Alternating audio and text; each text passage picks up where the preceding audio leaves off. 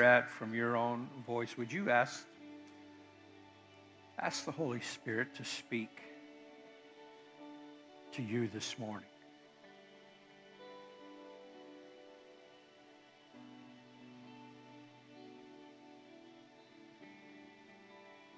Acknowledge your willingness to hear what he says to you today.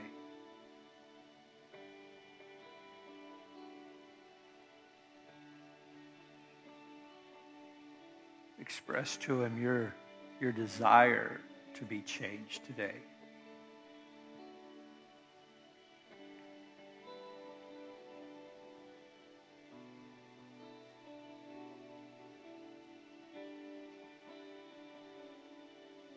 And now ask him what he would want to change today. In your heart, in your thinking, in your attitude, in your mind or your will or emotions today. What would he want to change to look more like Jesus?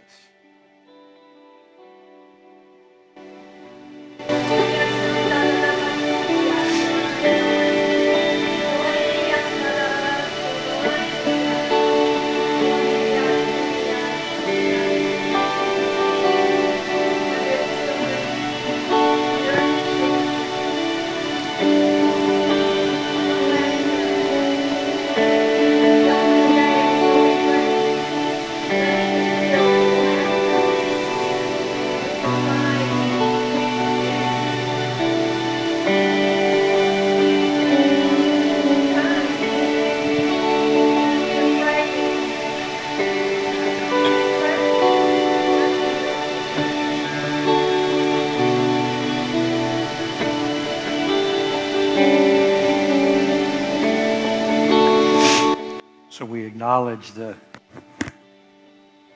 gifts of the Holy Spirit when we pray, Lord, speak to us. When we pray, Lord, let us hear you. The New Testament outlines various spiritual gifts that the Lord gives to the church. And of those gifts, one of those are the gift of tongues.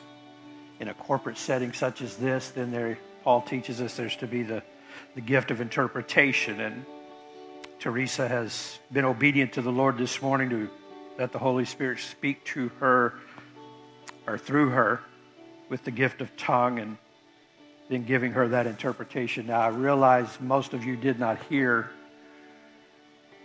what the interpretation was, so at the best of my ability, I will summarize that the Lord would say to some of us this morning that what you are experiencing is a season. It is a season that will pass. The word was that you will see yourself running as a child with joy and with hilarity and peace. And Teresa, if I get off base here, wave your hand or something. But I think that's kind of the essence of the message. The interpretation was that it's a season of heaviness, but there will be a season coming of your breakthrough. Let's just put it that way, where there will be the freedom to experience the joy of the Lord and the joy of his salvation that he's given you and the strength that the Lord has given to you.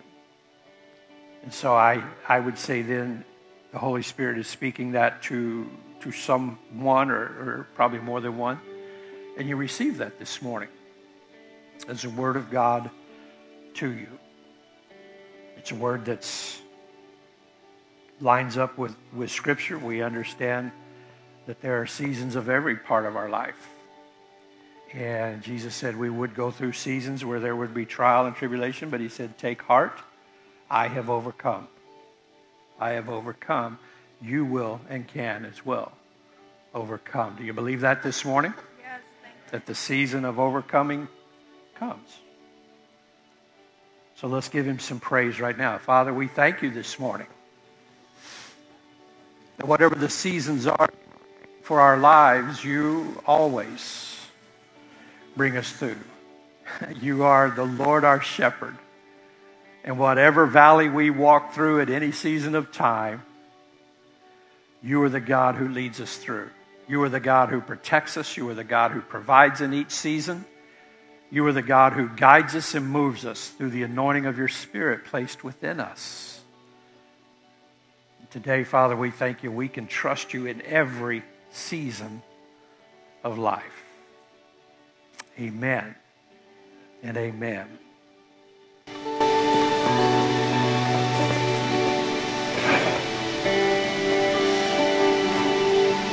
Just, we ask the Holy Spirit to speak. Is there